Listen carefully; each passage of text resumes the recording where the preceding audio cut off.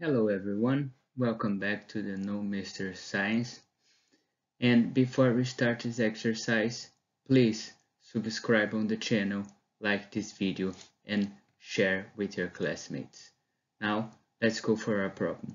Determine the force P required to hold the 150 crate in equilibrium.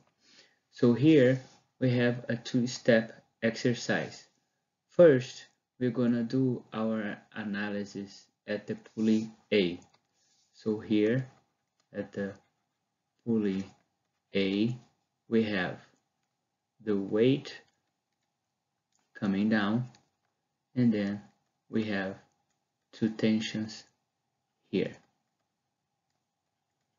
So here I'm gonna use sum of forces and y-axis is equal to 0.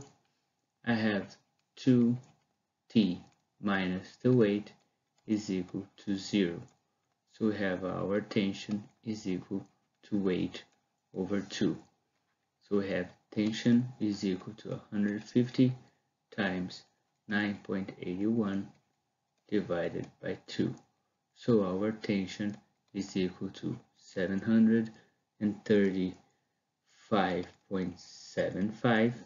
Intrinsic figures, we have our tension is equal to 736 newtons. Now we're gonna go back to the figure and see this tension is transmitted by here for our next analysis. Now we're gonna do our analysis in pulley C. So here our pulley C. So here it has an angle that we don't need to find them because all cables are aligned here. So here is our P, and here pointing up but aligned with our cables, we have our tension. So here I'm gonna use the sum of forces in our new axis that I'm gonna call N. So here is our N axis. You can call which letter you want, is equal to 0.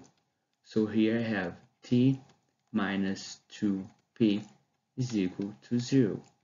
So here I have that P is equal tension over 2.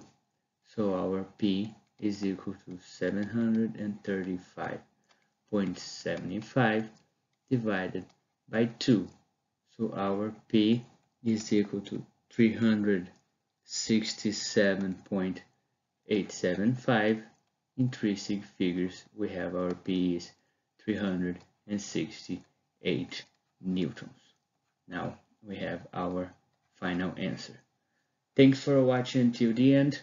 Don't forget to like this video, subscribe on the channel and share with your classmates. Thank you.